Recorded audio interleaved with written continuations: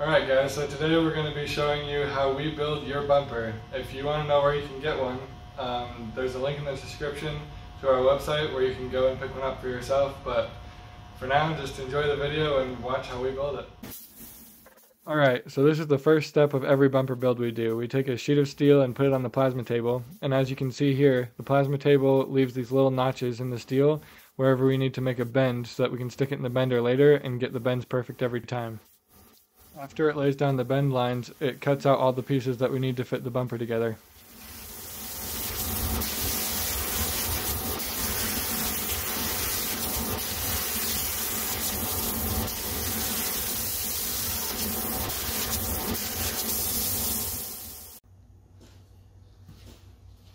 Alright, so the next step is getting slag off your pieces. When it comes out of the plasma cutter, it leaves slag on the edges and you just have to grind it off. I'll show you guys right here. You can see the slag on all the sides.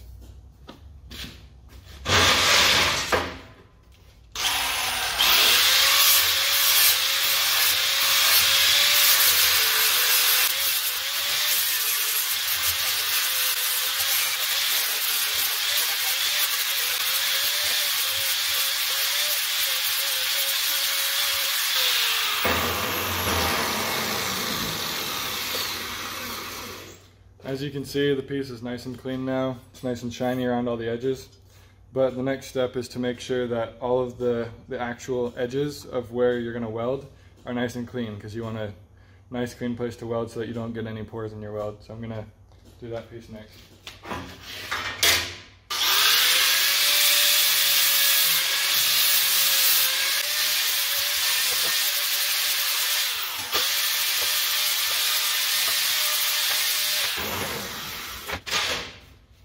Alright, so when you've grinded all of your pieces, which I have a lot more to do, the next step is going to be bending everything, and I'll show you that in a second.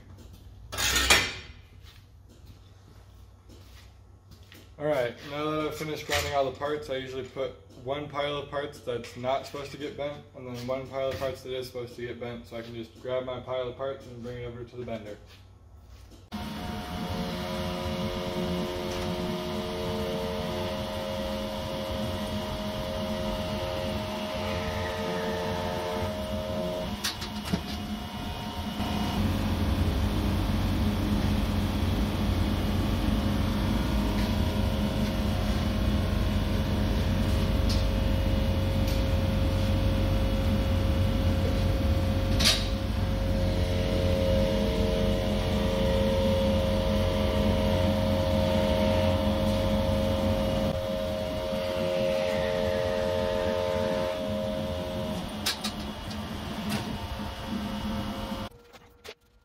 Alright, so here's the assembly stage.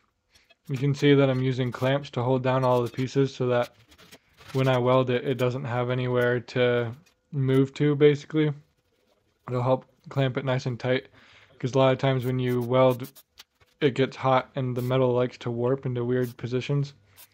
So here I'm clamping everything down so that it'll be nice and straight when I'm done.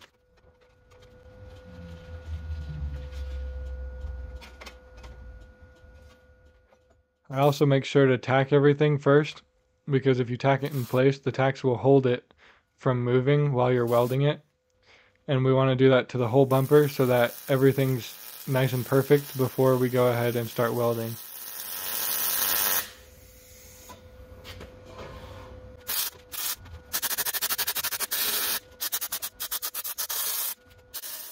Right here you can see that I'm going back and forth from side to side, and it's because I'm trying to keep the heat in different areas of the bumper so that no area is too hot to the point where it's going to warp. And so I just do the same one from side to side because I'm kind of OCD.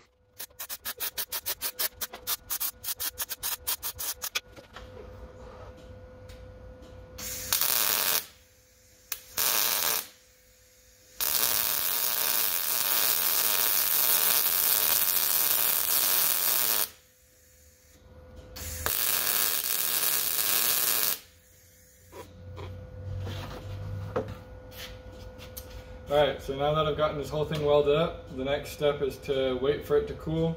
Then we'll take it out of the jig, and then we have to grind all the outside corners.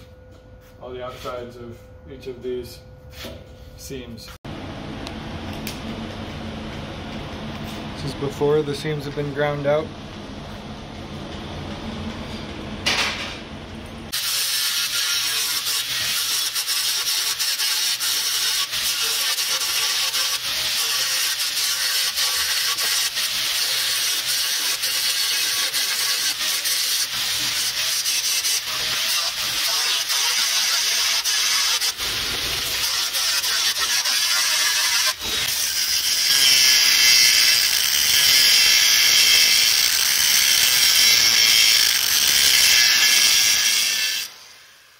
Once we've gone through and ground out all the seams to make sure that they're perfectly clean, we go through and weld them.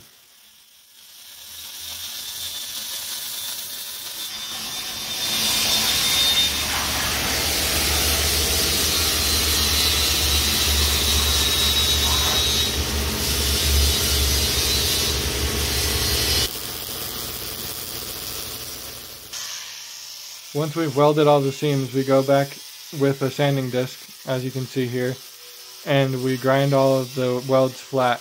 And then in the corners, we grind the welds to a point. And then once we have a nice, smooth, straight point, it's really easy to round that point so that it looks just like the bent pieces, so that you can't tell the difference between a bent piece and a welded piece.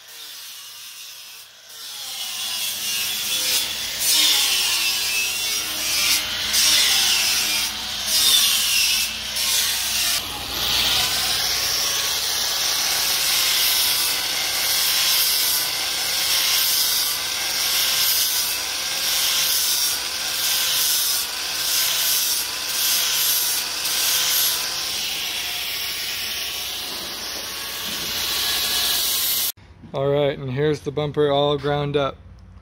All the corners are rounded off. There's one or two little touch-up spots, but otherwise it's pretty much done and ready to go into the blasting room.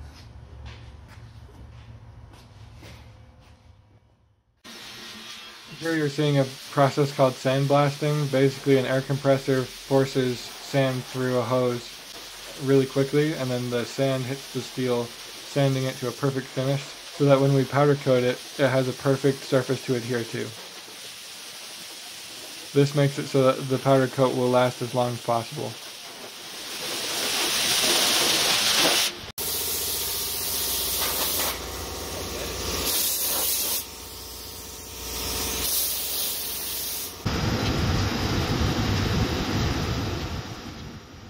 Here you can see Caleb applying powder coat, but before the powder coat can be applied, the steel has to be preheated in the oven behind it for 10 minutes so that when you apply the powder coat will melt on contact and it'll stick really nicely. Then, once you apply all the powder coat, you have to stick it back in the oven for 10 minutes to bake, because powder coat is a bake-on finish, which is what makes it so long-lasting and so durable.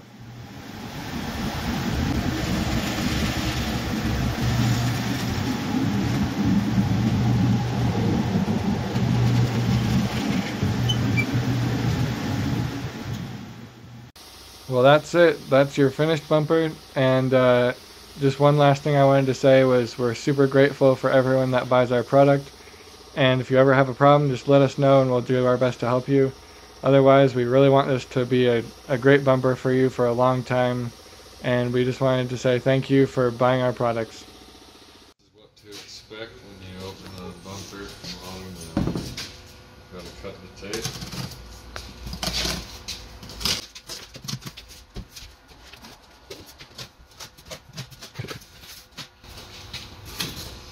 Pop open the staples.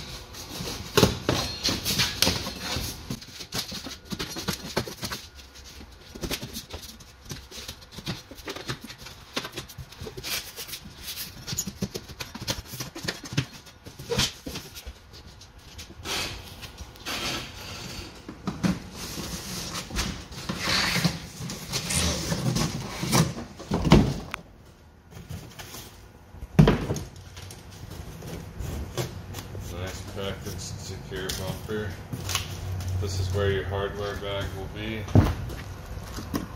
with your light, and that's all.